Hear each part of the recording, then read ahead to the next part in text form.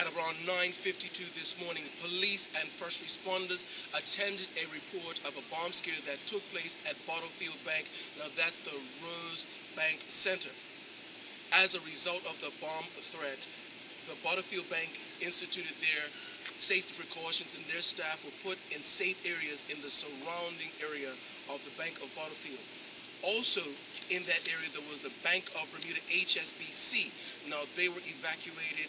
The Richmond Center and the Esso Tiger Market was also evacuated.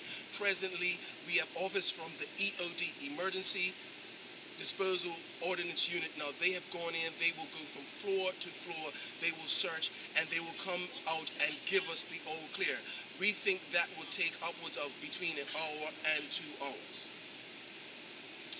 Is it true that a female is the one who called in the bomb threat? Again, all of those details will be a feature of an investigation. We have the surrounding areas also called near Richmond Road, the Parlerville Road area, and the Bermudiana Road. Those areas have all been cordoned off. Again, we have officers from the Emergency Disposal Ordnance Unit. They are actually going through the bank. They will make tidy checks, and at the end, they will give us the all clear. Any response from the adjacent businesses, the effect that this is having on them?